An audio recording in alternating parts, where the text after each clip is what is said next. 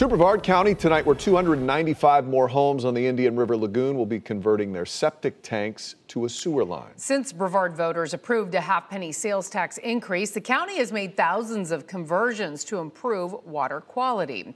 Now, one of the neighborhoods on the new list is Milford Point Drive by the Merritt Island Walmart. News 6's James Sparvero is learning about what's making this project more difficult and costing more than expected.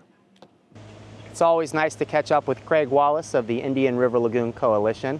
Beautiful day on the lagoon, Craig, to talk about preserving, restoring the estuary. Now, I know you'll say since 2016 that lagoon sales tax has helped get results. But when it comes to converting septic to sewer, it sounds like there's suddenly some unexpected challenges you're running into that's also beneath the surface. Could you talk about that? So unfortunately, Merritt Island is built on Coquina rock. This was a problem because they need to get down fairly deep in order to put the sewer line in. So when they ran into rock, they said, uh-oh, we got to do something different here. So they had to basically redesign the system, stop the work. And yesterday, the commission approved paying for those cost overruns. So you must be encouraged to see that the county is willing to support spending more money where needed. Yeah, that was encouraging because we were really questioning when this issue came up. This area, like I say, is such a sensitive area because it's got the lagoon on both sides of the street. So they really need to get this job done. So in the neighborhood of these couple hundred of homes that'll make the conversion, I found Jane. She's been on septic for the 35 years she's lived on the street. Are you looking forward to making the transition? I am.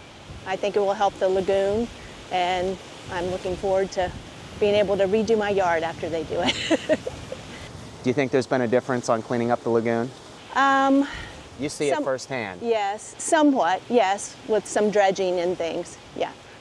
What's your hope for the lagoon for the future? That it's cleaner, less polluted, less grass clippings, less fertilizer. For Jane and anyone interested in healing the polluted lagoon, Craig's group is holding a free event. It will update the public on these projects, and you can get all the details on clickorlando.com. I'll attach them to this story. In Brevard County, I'm James Sparvero, getting results, News 6.